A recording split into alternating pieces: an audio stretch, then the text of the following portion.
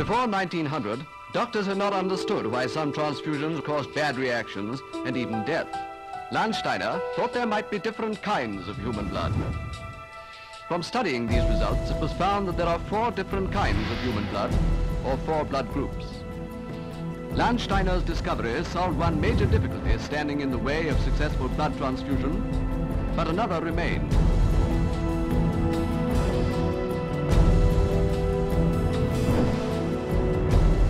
Blood was highly coagulable. The addition of citrate helped maintain the blood in a liquid fashion.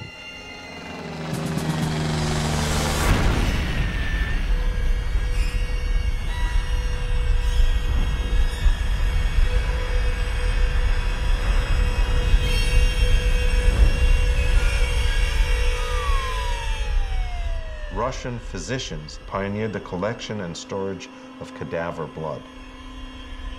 A triumph in the study of blood is a new test that detects the mysterious Rh blood factor. There are probably hundreds of blood types. The push to separate whole blood into its individual components really started blood banking. Blood plasma, a recent and important discovery of medical science, provides a permanent bank for use in transfusion. Furnished by volunteer civilian donors, the blood plasma may be stored indefinitely and given to any patient without risk.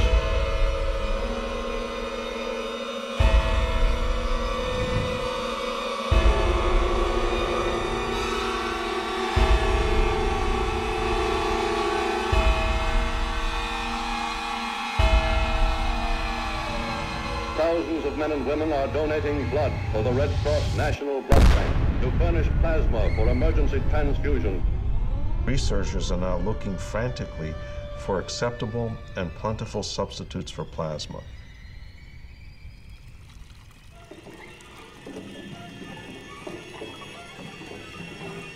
Instead of the traditional, easily breakable glass bottle, whole blood to be shipped is today enclosed in unbreakable plastic containers.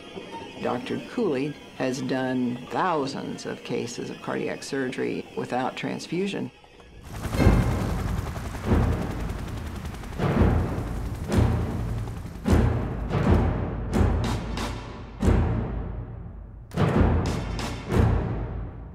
All these men down here, they only get $5 a pint for their blood, but we're striking this blood bank.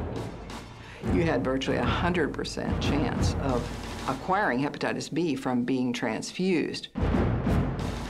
We're going to have 1 million outpatient visits a year from AIDS and AIDS-related illness. I will do all that God gives us the power to do to find a cure for AIDS. But now we know every one of us could be devastated by it. That they had a medication that was infected with the AIDS virus. They took the product off the market in the U.S. and then they dumped it in France, Europe, Asia, and Latin America. Every time we make blood safe, that step is going to add cost and at the same time may not guarantee us complete protection. If you get my blood, you will now have my DNA. So we are dramatically expanding the use of DNA evidence to prevent wrongful conviction. For the first time in its history, the National Security Council got directly involved in combating a virus, HIV. The government's scientific committee recommended the use of a filter for transfusion. When is the government going to react to that recommendation? That recommendation is obviously very important for the future of the blood transfusion service. I will look at it very carefully and I'll get back to him. 200 million units of donated blood are needed worldwide. 80 million transfusions are administered each year. The shrinking donor availability means global blood resources are in short supply.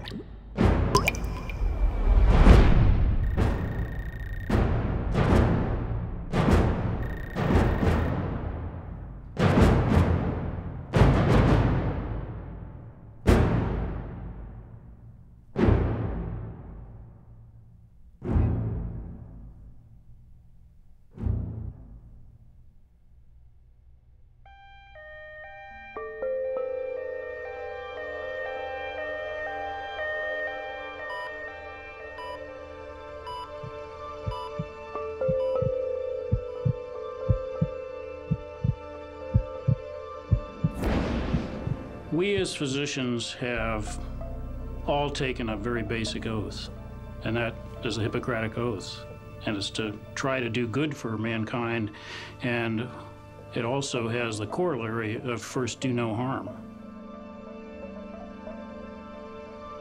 Above all, do no harm.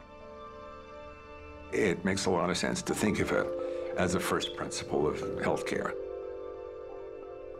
When it comes to blood transfusion, it seems as though we have not really understood that, in that we've never done the basic research to know when we're doing good and when we're doing harm. Many would say, and there is a large worry, that this therapeutic, among the world's most common administered therapeutics, millions upon millions of units transfused worldwide, may make people worse in many instances. And this is a great, great concern.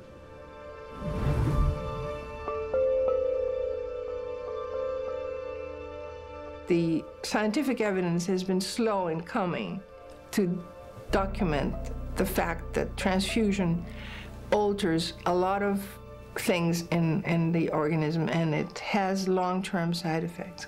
It's some kind of very gross modality of treatment. You give a bag of blood, and the bag of blood has all sorts of things in it, and we ignore them. Blood transfusion came into medical practice virtually through the back door. Normally, therapies or medication used in modern medical practice would have been tried, and then it would be licensed. Blood transfusion has never undergone randomized clinical trials to the level at which a new drug would have to go through the FDA. It's never been done. Doctors try a whole lot of stuff, but if they're knowingly harming a patient, and by harm, I think I mean all things considered, the patient is worse off as a consequence of having this intervention, then that's a betrayal of medicine. My plea to any prospective patient is always to ask why. What is the likelihood that a transfusion will be required? What's going to happen to me either if I have it or if I don't have it?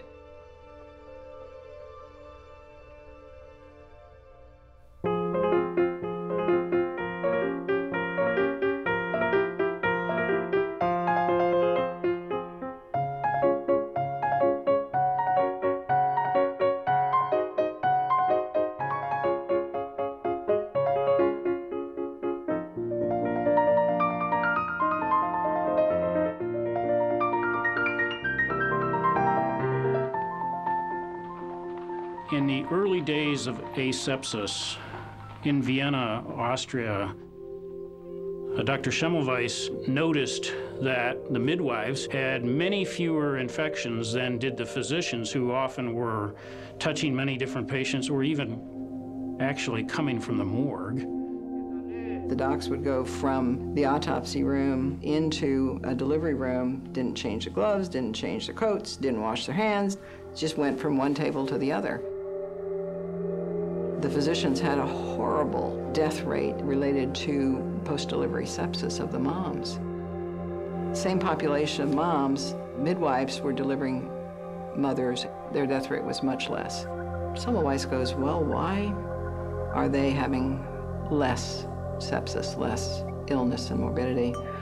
And made the simple observation that you need to wash your hands between patients. He introduced that idea to his team and said, okay, here's what we're going to do. We're just going to wash. Just use regular antiseptic solution and wash, and his moms started surviving at much higher rates. There was no basis for anyone to believe him, plus he was a pretty colorful character, apparently, as well. And what he was suggesting just sounded outrageous, even though he did have evidence. He had data.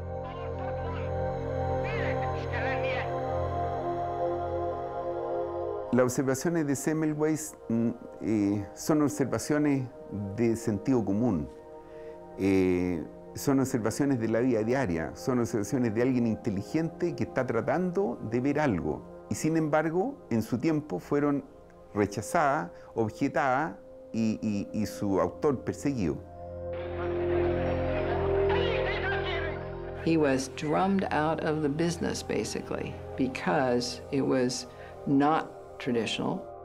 The influence of the politics and the fraternity of medical professionals at the time was such that it was simply unacceptable to consider that anything so simple could be the reason for the difference in survival.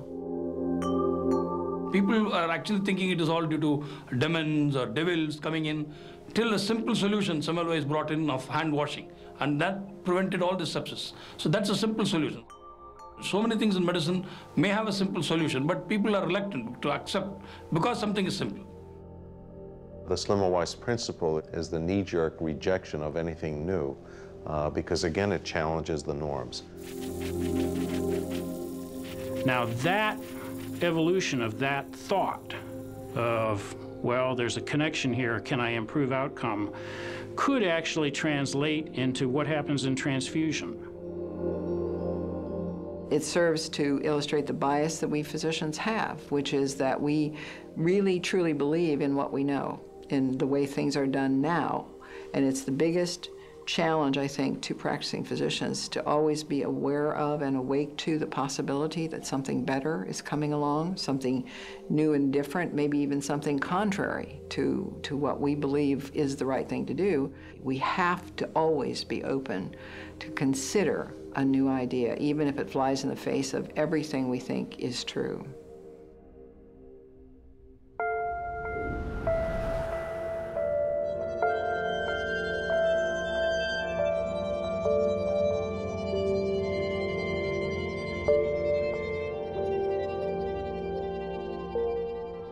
In the present war, prompt administration of plasma has saved the lives of many victims of explosion burns and lacerations. There clearly are benefits to transfusion. I've written books about it. I've transfused probably thousands of patients in my career. I know I've saved lives with transfusion. Unfortunately, medicine has taken to heart this public perception of give a unit of blood, save a life. Every 2 seconds, someone in this country needs blood. I needed 987 pints of blood to live. All of the physicians who practice are brought up in the society where they hear, ever since birth, the public relations message of save this child's life, donate a unit of blood. They don't hear the very difficult academic discussion of when to give a unit of blood and when not to. When you talk to lay people think we know exactly what we're doing and when to start, how much to give, what to give, and when to stop. And in fact, from a data-driven fashion, we don't know those things.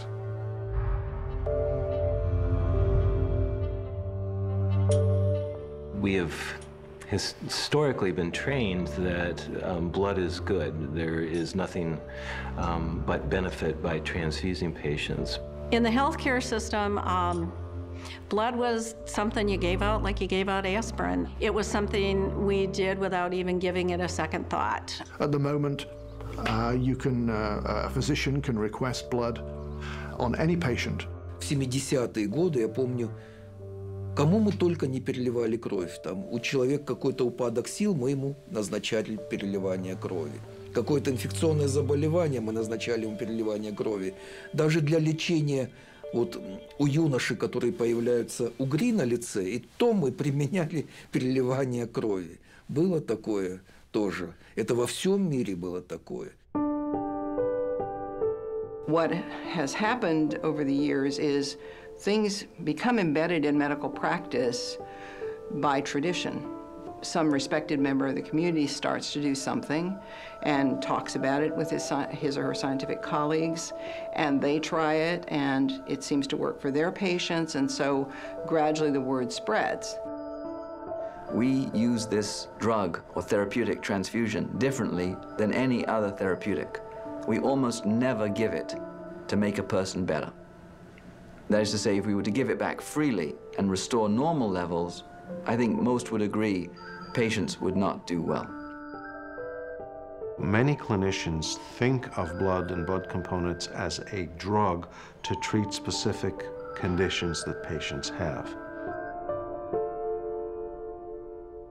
Blood is a very complex organ that we transfuse as the means of transplanting it. Now, because of the ability to store and deliver blood on demand, this happens to be the only transplant that all you require is essentially a couple of letters behind your name and a pen, and you can write for it. A blood transfusion is the only organ transplant that's done by a nurse. Yet a doctor writes it on a piece of paper, a nurse hangs it. It has huge implications for patients. There's been a tradition in medicine that when people order a unit of blood, they were told by someone, we still don't know who it was and what the reasons were, that if you're going to give a single unit of blood, there's no need to do that, you should give 2. And for many decades, people order units of blood as a couple rather than as single. Every unit has its own risk, and the risks are additive. When everybody believed that transfusion was safe, it was incredibly easy and straightforward. Everybody could tell you a story of the person who got a 2-unit transfusion and felt immediately better. And everybody wanted to believe, and did believe, that the transfusion was a good thing. The mindset of most physicians is this is a benign, if not quite beneficial treatment that doesn't cost them anything, makes the patient think that they feel better, they look a little pinker, so it's all okay, because no one's going to ask any questions anyway. If they're not challenged as to why they want that blood, not challenged as to an alternative therapy, then the blood is made available for them. And it's the line of least resistance. Tradition and empiricism really, meaning we just started trying it out to see where we could use it and what were the consequences of that. And all of this was done without anybody really saying, you know, shouldn't we study this to see what is the right circumstance for this to be used? How much do you need to give? When should it be given? And it's persisted through till today. The establishment today would say that you can do pretty well without half of it. And I think the establishment needs to agree that we don't know if you can give it back in most circumstances and help you. So you can basically wait today in many places until you've lost half of your blood before anyone would give it back. It's interesting, right? You can lose half your blood and you don't give it back, and that's because we don't think we can make you better by giving it back unless you've lost at least half of your blood.